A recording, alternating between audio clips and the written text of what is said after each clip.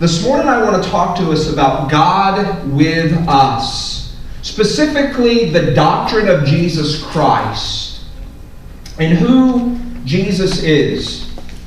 People have been divided as to who Jesus is. Even when Jesus walked this earth and he ministered, people were divided. And some people thought he was just a mere man. Some thought he was a prophet.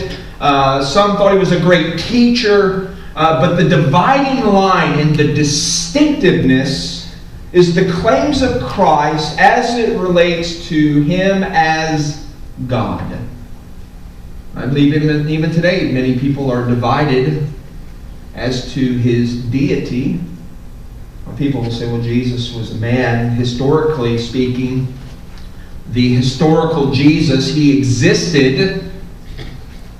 Some people would say, well, Jesus was a good teacher.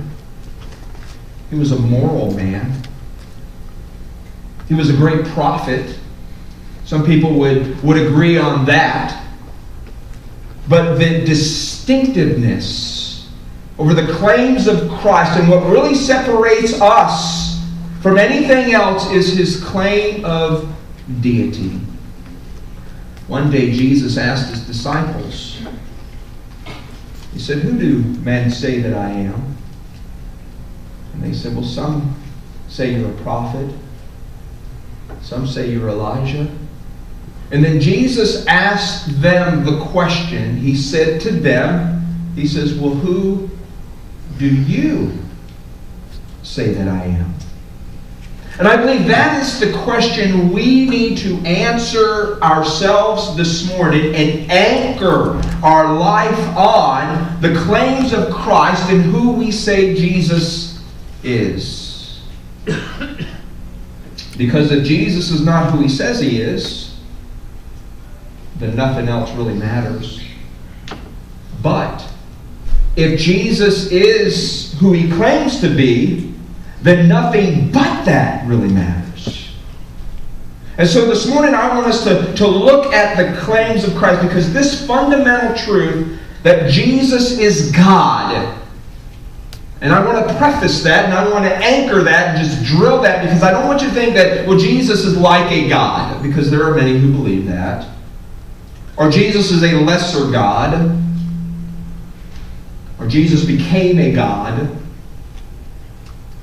Or that Jesus is just an angel, He's not God. Or that Jesus is a prophet, He's a mouthpiece of God.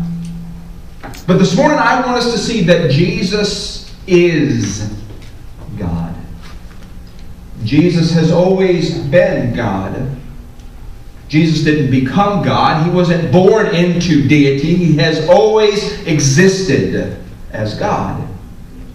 1 John chapter 5, verse 20.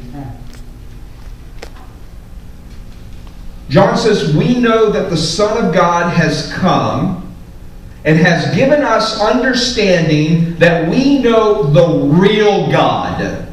And what John is insinuating is that as there is a real God, there are also false gods, other gods, demigods.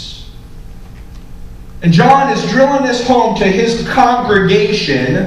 He is saying, listen, Jesus has come, the Son of God has come and has given us understanding so that we can know the authentic God, the true God, the real God.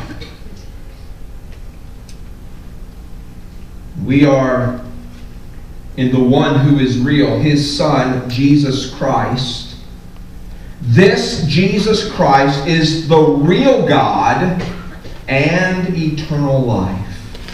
And so that's what I want us to anchor. We're going to download that. We're going to unzip it. We're going to install it this morning. And I know you're like, what are you talking about? That's computer terms. We're going to apply it to our lives this morning. The reality that Jesus is God.